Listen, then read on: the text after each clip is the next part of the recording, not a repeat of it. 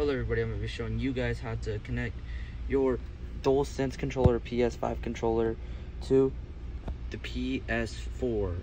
And Fortnite has an update. Woo! Anyway, so you're gonna have another phone. You're gonna have to have another iPhone. Join this hotspot because I have no SIM card. So you want to make sure you want to click the PS button and click this button right here for Bluetooth syncing, which I already done it, so I'm not doing it again.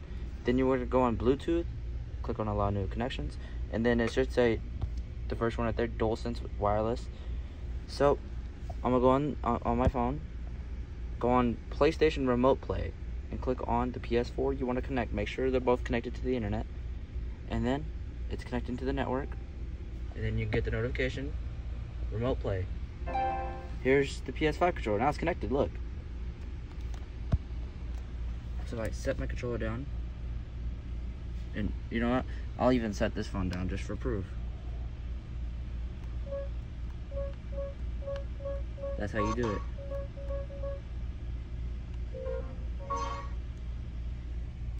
it. PS button.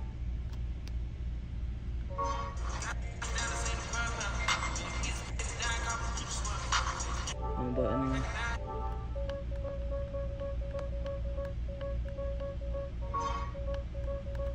And my profile.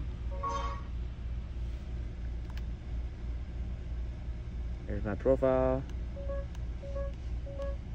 All with PS5 controller. That's